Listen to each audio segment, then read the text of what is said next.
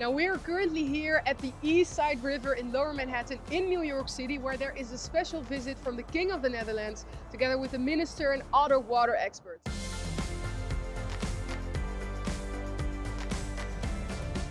If you look on this side, you can see the water. And if you look on that side, you can see these big, massive walls.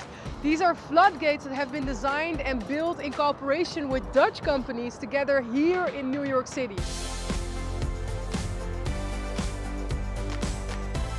Now this spot is a prime location of how the Netherlands is working together with New York City on water management. That being said, back to you, Jacques.